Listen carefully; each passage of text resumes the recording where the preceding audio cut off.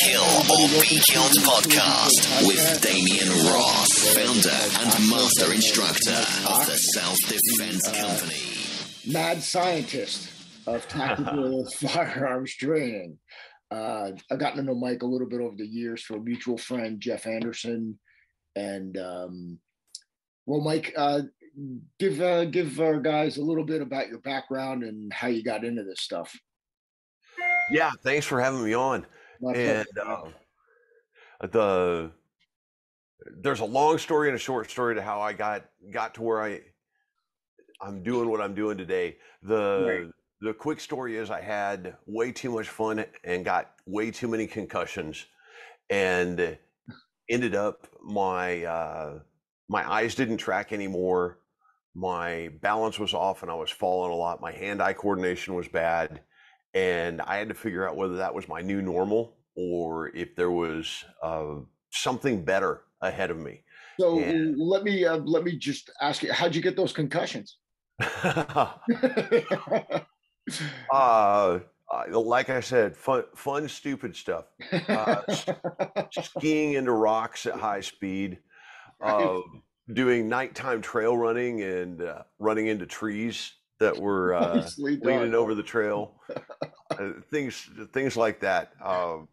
Playing rugby, playing flag football, and going head to head too many times. And right. So ironically, I fought, and it sounds funny. I didn't get any concussions that I remember fighting. Right, of course. None of us do. And as we're finding, like with CTE, you wonder, well, what I would be like if I did it. If I didn't do all those things. So you got into this because of potentials, for CTE issues. That's not the first thing I think about when I think about neurological, kind of recovery and regaining motor skills. I think one of the last things I think about is firearms training, mainly because I would want to get my balance and I want to get my physical shit together before I started, playing around with handguns.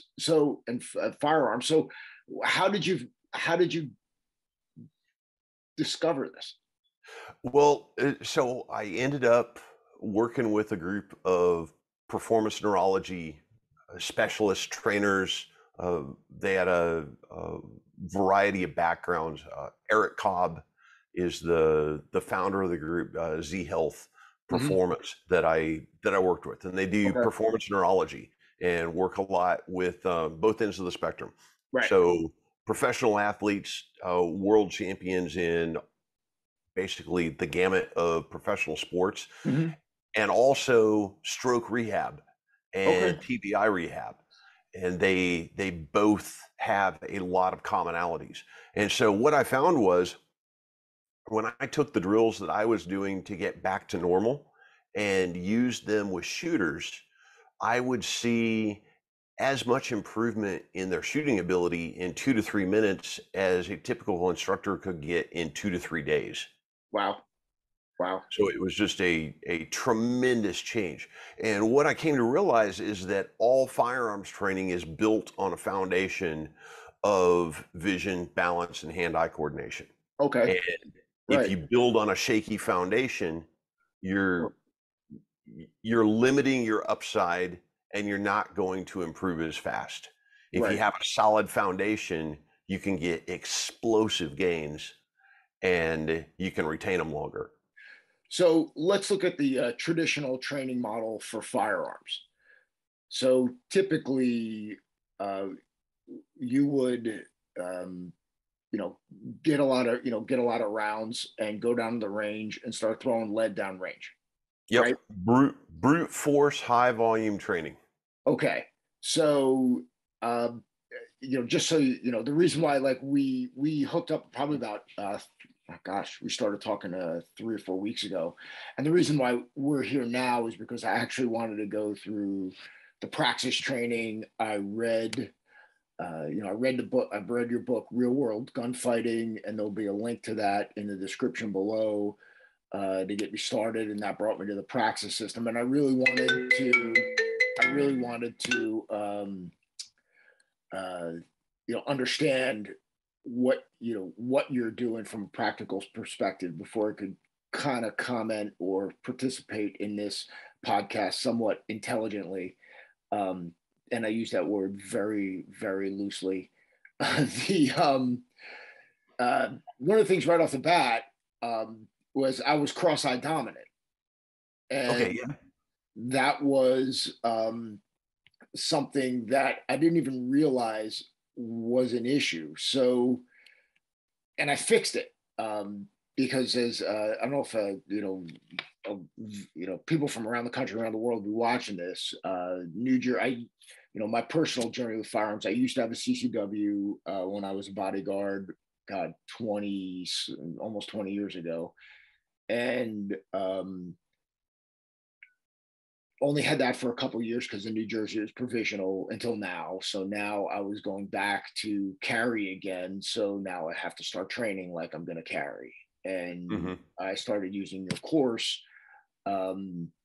to get me there. And I qualified and all the other stuff, and we're all good. We're just waiting for all the paperwork's in. Now I'm just waiting. So, compare, I guess, the traditional brute force style training to what you do and what most people who carry for a living should be doing as regards to how much dry fire training, how much force on force, and how much range time typically, people should be doing in their training. Yeah, so that ratio, I could throw out any number and it might be believable. Right. Fortunately, I had friends who, for 3.5 years, they ran a stress shooting lab up in Minneapolis. Okay. And they ran upwards of 140 classes per month for 3.5 years. Wow. So a very high volume, and they tested a lot of things that people had assumed before but had never tested. They had special operations personnel from Army, Navy, Marines, AFSOC, and they had SWAT captains as instructors. And each of them had their own best practices that were definitely the best and definitely better than everybody else's. Right. And so they tested them. And they found a mix of things that when you actually test stuff and actually keep good data, what works the best. So one of the things was the ratio of training and what's the best ratio. And a lot of it depends on where you're at in your progression as a shooter.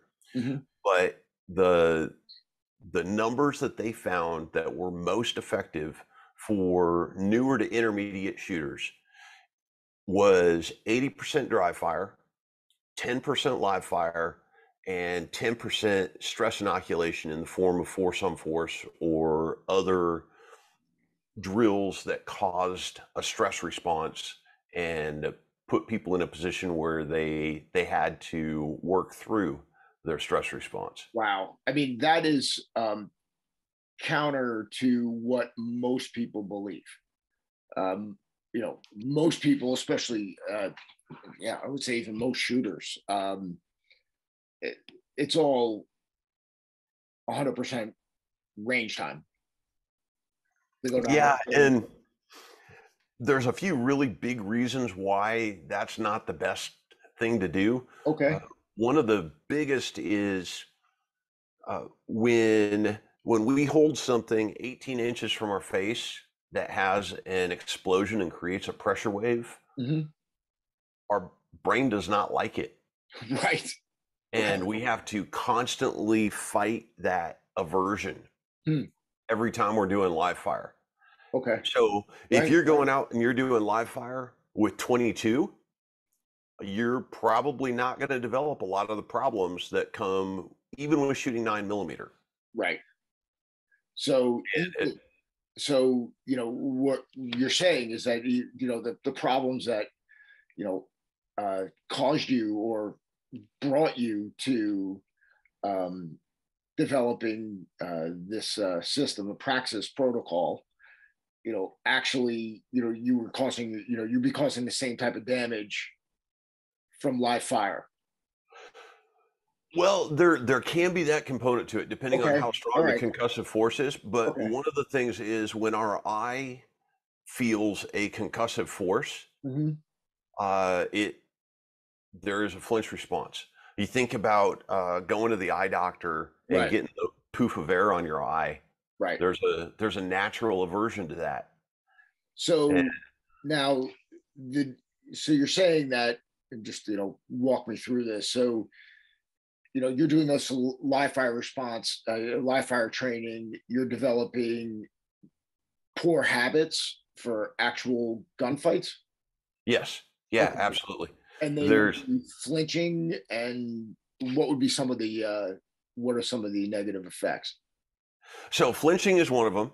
Okay. Another one is depending on where you're training, you can train yourself to shoot way too slow Okay. because that's all the range will allow. Uh, Correct. Yes. you're Yes. you 100%. may not be able to pick up your gun and shoot quickly. Mhm. You may not be able to draw from a holster.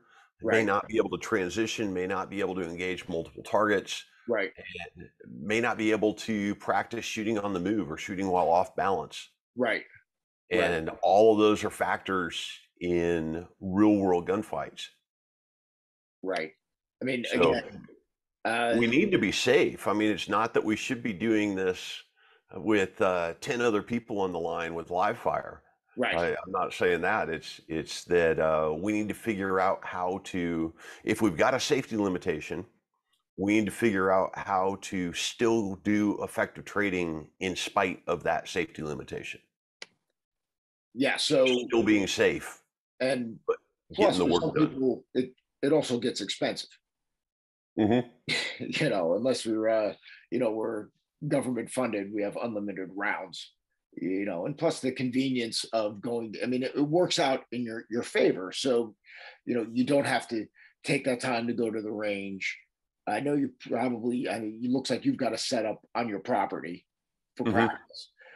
Guys like me. I'm fortunate enough. Our gun club is 5 minutes away, but before that happened, it was an there was a 3 hour investment of time to get down to the nearest range, get on, and fire. So this comes as a relief. It should come as a relief to a lot of people that, you don't have to do that.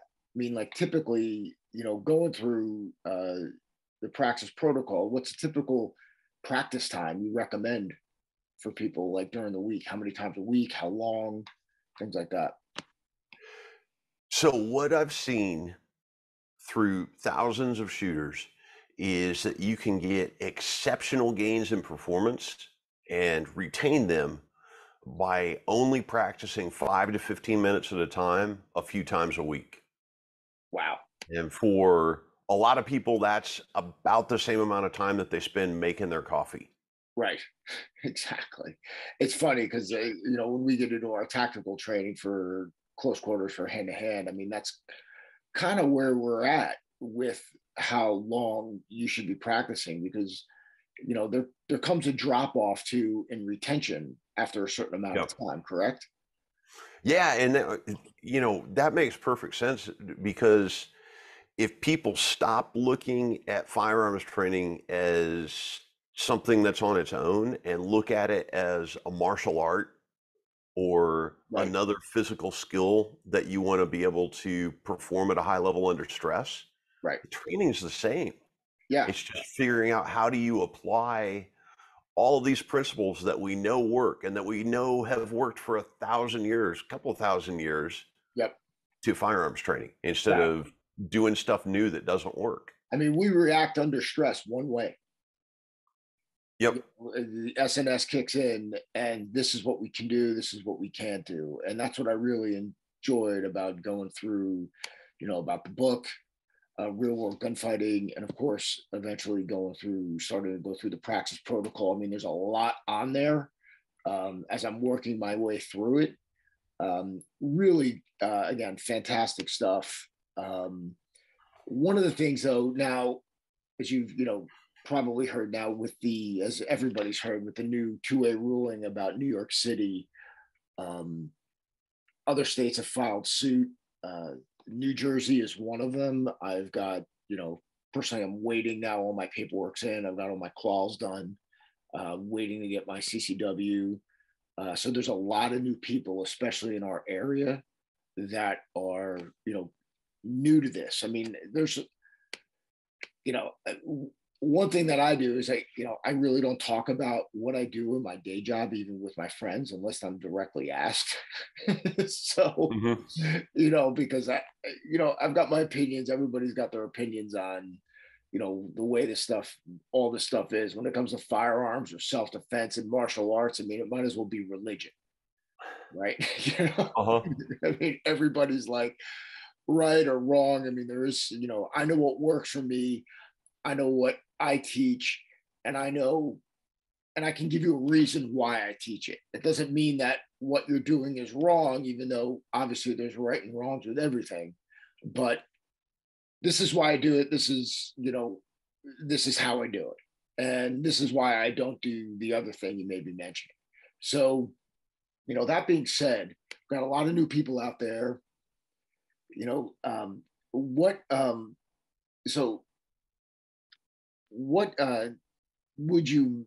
What mistakes new conceal carry, permit holders make that they should avoid?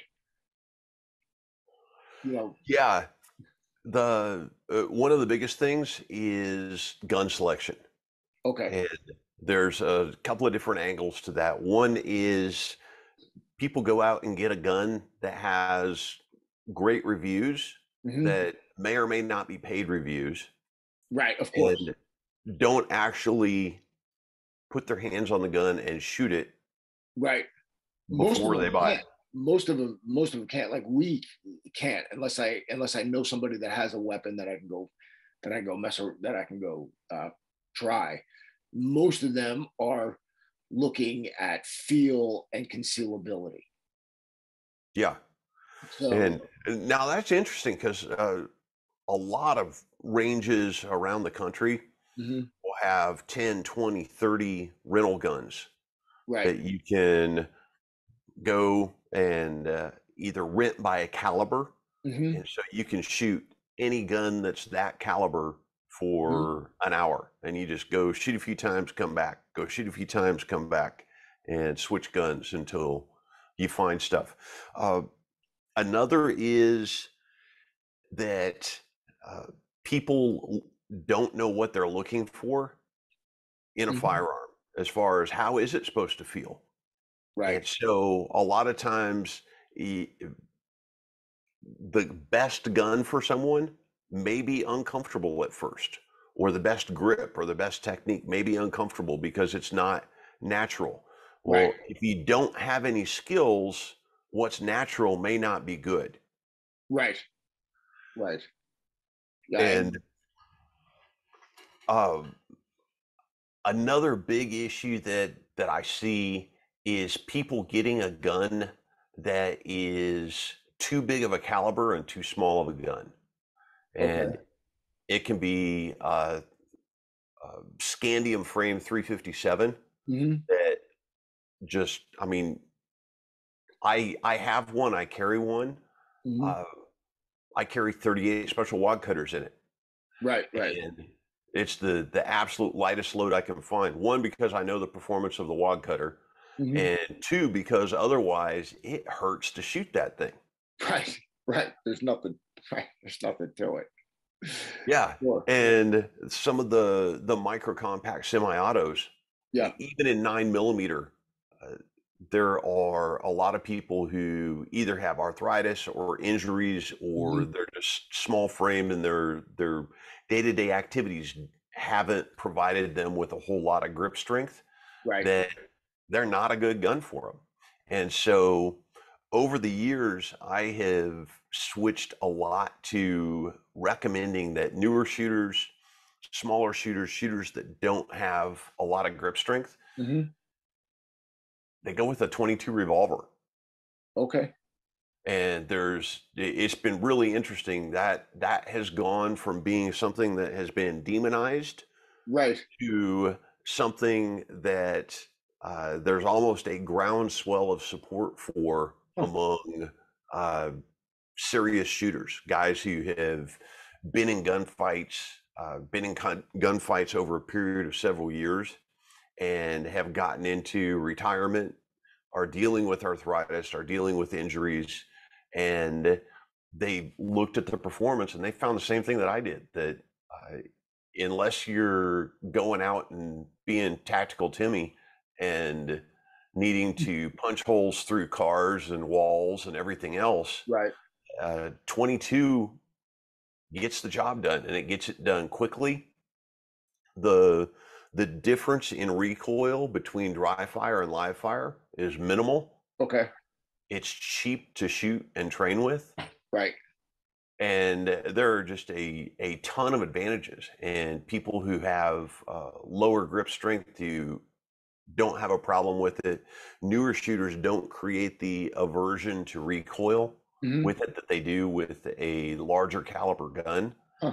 And I don't know anyone who has too many 22s. No, So I was even just if giving, I'll be honest, and Tom, you're out there. I apologize. I've been giving my buddy shit because he just bought like a 22 revolver. And I was one of those guys, man. Dude, I'm sorry. So, I mean, this is a revelation to me, being that I'm in the market to pick up a few more handguns. So, because obviously, people get concerned with stopping power and, all those arguments that you hear, and why they look at the 22 like it's not going to do the job. yeah, so do you mind if we go down that rabbit trail real Oh quick? man, this is why I got all day. Okay, awesome. Give you So shit. if you look at stopping power of pistols, Right, I love the this. Okay, go. the Yes. easiest thing to remember is that pistols suck for stopping threats. All Right. pistols, all calibers that you would be willing to carry and shoot Okay. suck for stopping threats. Now why is that? There's just not enough energy. Okay. Even It's like, not a let's say, heavy enough bullet at a fast even a enough. 45, a 357 mag, like any of these larger loads, still a problem. Well, there's been some interesting studies. Greg Ellifritz did a compilation of, uh, uh, oh shoot, I forget the classification of the shootings, but basically um, all different calibers and how many hits it took to stop the threat. And it didn't matter the caliber; it took between 2 and 3 rounds. Okay, so it just mattered to get more rounds on target. Yeah, and a 22 in a very small package is way, way easier to shoot fast and accurately than a 38 special, a 357, a 9mm, a 40, 45, any of those. So it doesn't take as much training to get good. Right. It's easier to train a lot with them. Wow. And under stress, uh, you can put 5 hits on target with a 22 in the time that you may be able to get 1 or 2 on target with a 38 or a 357 or a 9. Wow. Wow. And what kind of loads you carrying in the 22? Right now, the kind of the accepted leader as far as self-defense performance is Mhm. the Federal Punch. Okay. Yeah. And it's got a profile. It's kind of like a hard cast lead. Okay. So it's not a hollow point. It's made to just punch a hole. Wow. Yeah, man. That's big. I'm glad I asked. Because there's a lot. Yeah. Again, I knew, because I knew that the reason why police departments went back to the 9mm from the 45 was for that reason. They could get more on target. And now Mhm. that, you're mentioning the 22, I'm like, now, yeah, man, I gotta look at my order. Yeah. Now I wouldn't suggest an officer carry a 22 as their primary. Fair enough. But Right. Right. But for a lot of people, if you need a very, very small package, or you need something as a first gun that is going to be fun to shoot and easy to shoot, Yeah. and not punish you, not punish your face, not punish your hands, Right. and be forgiving, 22 is a great, great option. Because right now I'm looking at the Smith and Wesson 38 hammerless J-frame. Yep, great gun. Yeah, so that's on the list. But then it's also, I've got my wife who's coming into doing the shooting, so that's something to think about. Because I was thinking of the Glock 43 or 43, 43X. Looking at the P for my carry. I was looking for another carry. I was looking at the P365 XL. Mhm. I'm always open for suggestions. Like I said, like I'm always learning, and that new data comes out regularly, and if it makes sense to my common sense, I'll listen to it.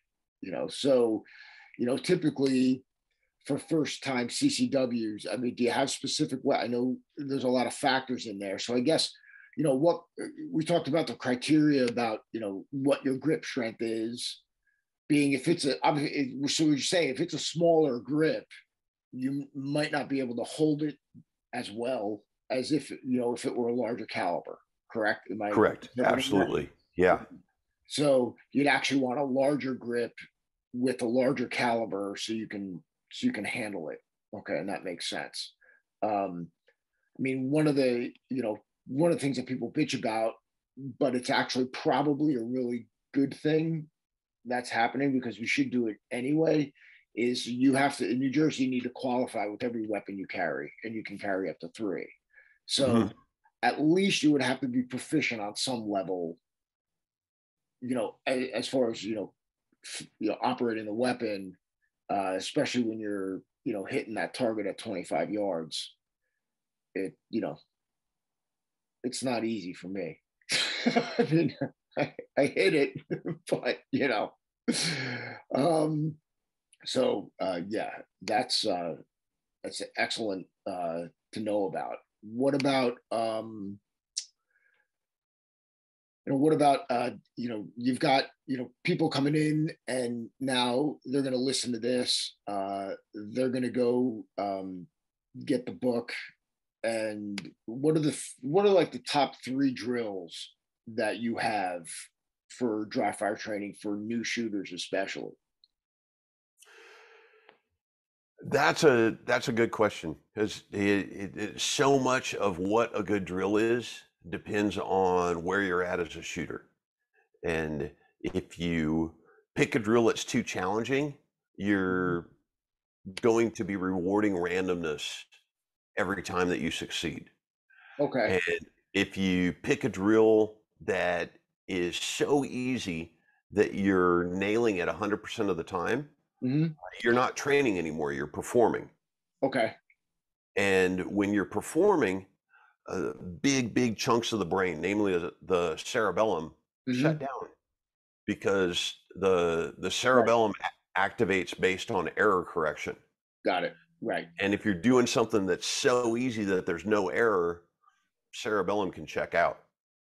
Huh. Right. Well, then it becomes instinct. Yeah.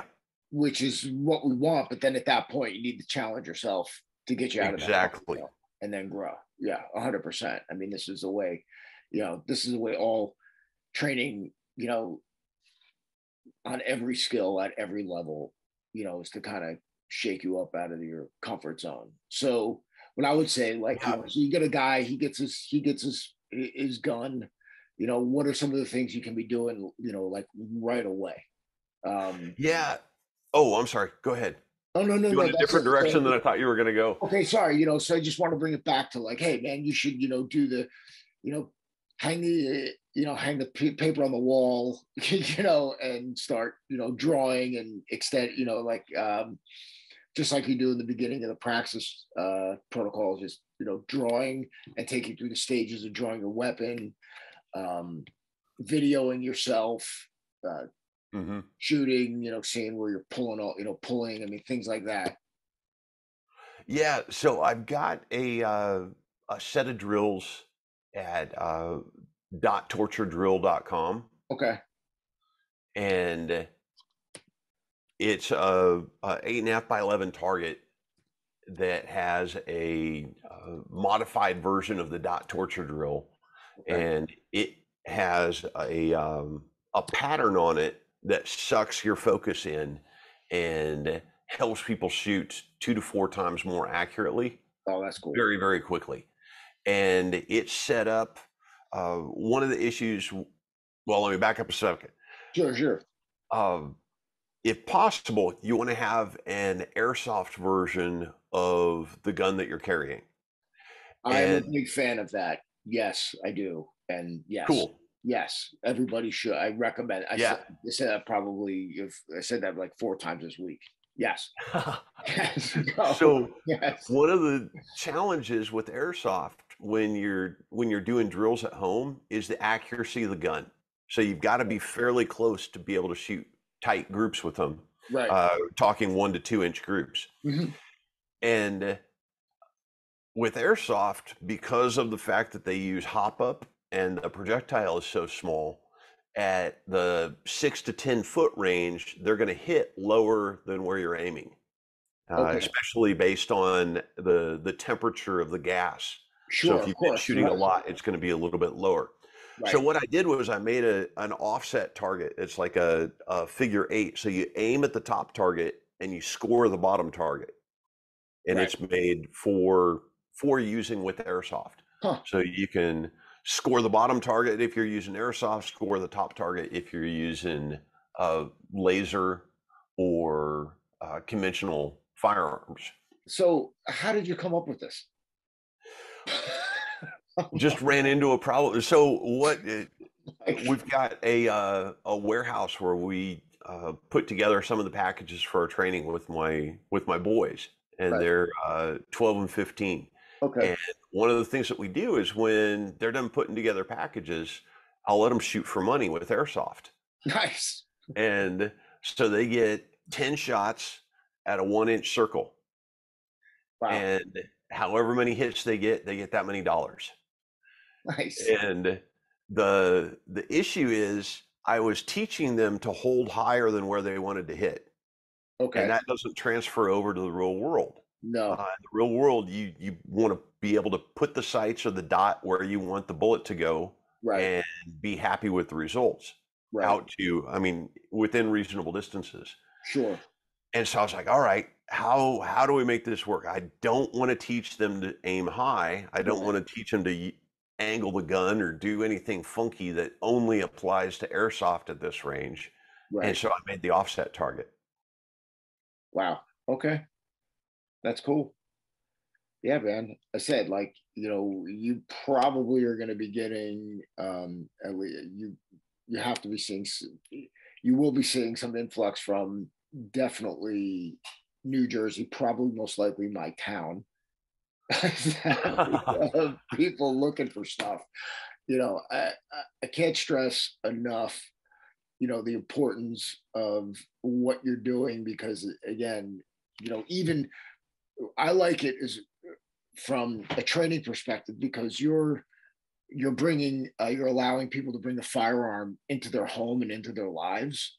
My biggest problem with self-defense training was that you always had to kind of go to it, right? Yep. So it's like I go to the dojo, I go to the gym, I go to this guy, I go see that guy. But when the reality is, you're going to get it. You may likely be attacked in your home, where where you live, where you work, right? So once you start bringing these things into where you live, now you're starting to associate, using these tools and these skills outside of the training area. So I love, using your stuff in my house, in my barn. Just it allows me to really personalize it, and I think that's something that is really really overlooked, especially now that a lot of new people, like there were like something like 2021, I think it was almost like 10 million new people purchased firearms for the first time. Yeah. You know, now that the 2A, the Supreme Court overturned the decision, now there's going to be a lot more 2A people, you know, people carrying every day. So, you know, they're new to it, especially if you don't grow up around guns. You know, in New Jersey, I mean, we had to go find them, right? Literally, you know, it wasn't like, you know, we were working the ranch, or, you know, my uncle's got gun, you know, my dad's got a gun, or, you know, it just wasn't accessible to us. So now it is. And I think, you know, what you're offering is for our area is, you know, it's the timing is great. And yeah, it's extremely, extremely, extremely important. So yeah, man, anything else? I mean, we're gonna send people to the gun, to real world gunfight training. I'm also gonna put the link to torturedrill.com in the description. So man, it was good to, it was awesome to have you. We're gonna do this again soon when we get some more stuff going on. But, you know, anything else you want to mention, anybody, before we shut down? No, that's awesome, Damien. Thank you so much for having me on, and glad that the book and Praxis are helping you get back up to speed. So I'll tell you what, you know, the idea of keeping my, you know, both eyes open, you know, as far as like, you know, keeping my, you know, field of view wide, you know, especially when you're under stress and that tunnel vision kicks in. You know, that was literally an eye opener. So, and I did, you know, qualify with both eyes open, which was good. And yeah, man, I got you to thank for it. So again, thanks, man. Well, thank you very much, Damien. Okay, everybody. Again, hit the links for Mike's stuff below. And until next time, train honestly. Cool. Awesome. All right, man. So yeah, dude. We'll put this out. I'll let you know when we're gonna put it out to everybody. Probably in about a week and a half. Okay. It'll go on YouTube. They'll put it out to the list and all the other shit we got going on. But yeah, man, I got to tell you, like, I've been going through the training. There's a lot there. Yeah. You know, so, you know, I'm trying to, you know, just eat little pieces of the elephant. Yeah. Well, I mean, you're